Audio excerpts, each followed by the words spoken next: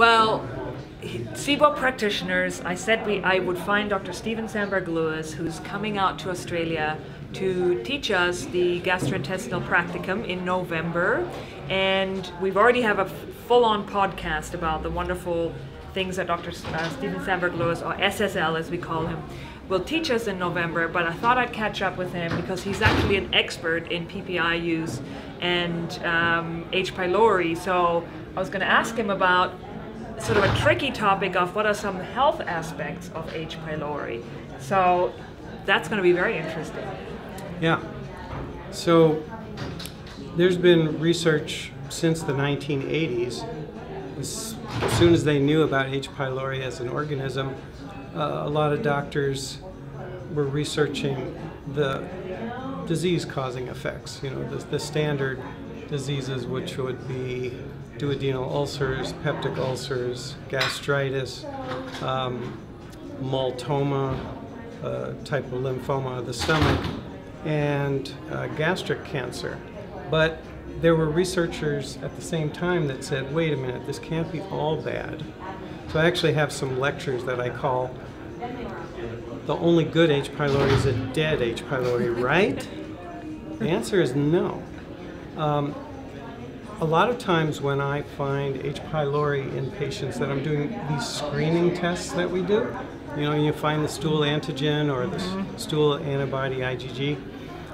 If my patient doesn't have ulcer type symptoms, if my patient doesn't have, if I'm aware that they don't have multoma in their stomach, they've had a scope, I give them the high five, high five, you have H. pylori.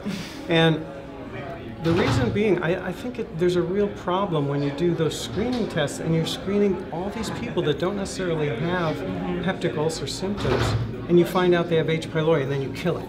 Anyway, I don't care whether it's herbal or prescription, it's not necessarily the right thing. We know there's really good evidence that H. pylori, first of all, is one of the essential ancestral dominion organisms of the gastric microbiota, the stomach microbiota, and that young children get it from siblings, from parents, even from polluted water. So, people, 100% of the world's population used to have it.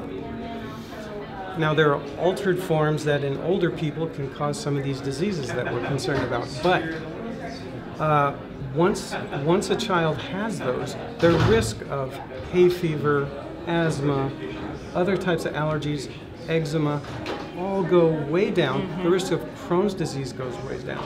It's basically one of the most important immune developing organisms that is supposed to be there. I mean, think of it along with Bifidobacter and Lactobacillus, in the larger guts.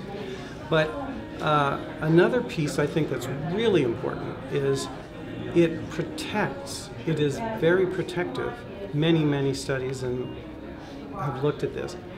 Protective against reflux and its complications, including Barrett'S esophagus. Oh my goodness, yeah. And esophageal cancer.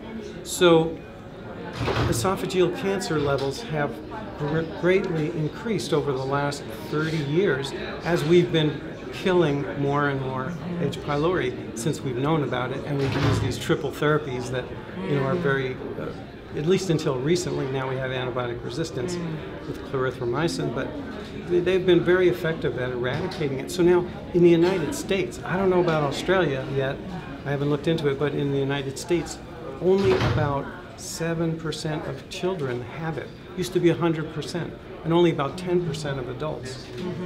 So they don't have it to pass on to their newborns, so that the risk of all of these allergic conditions and autoimmune conditions like Crohn's, they're going up and up and up and up.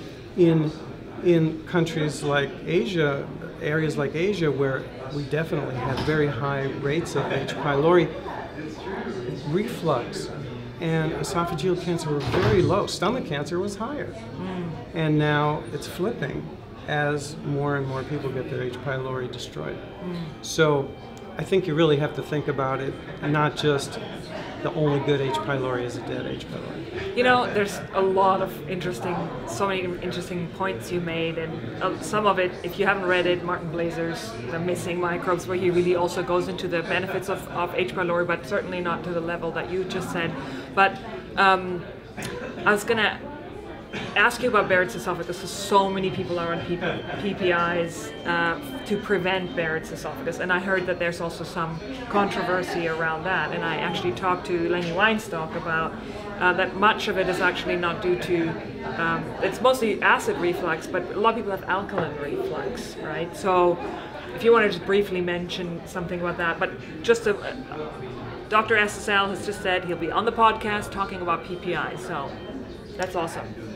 Yeah, but in terms of what you're talking about, preventing Barrett's, or even more so, treating Barrett's to try to prevent more advanced dysplasia and moving towards cancer of the esophagus. The largest study that's been done to date was in Denmark. It was published a couple of years ago.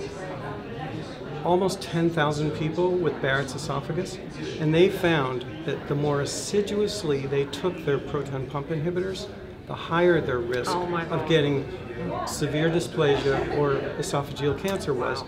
And you know, it's possible there was some flaws in that, but they followed people for almost 15 years. All these other studies, 3 years, maybe. Wow. So there's just as much evidence that they increase the risk of cancer as protect in Barrett's, and that's why the new guidelines from the American College of Gastroenterology about using proton pump inhibitors in Barrett's says the only for sure time that you should give proton pump inhibitors is if the Barrett's patient has symptoms and the proton pump inhibitors take away their symptoms. Right. They don't say you should just use them as a prophylaxis. Right. That makes a lot of sense. Well, thank you so much for joining us here at, what do they call it now? SIBOCon 2018. And look forward to the podcast on PPI use with Dr. SSL. Thank you so much. Sure.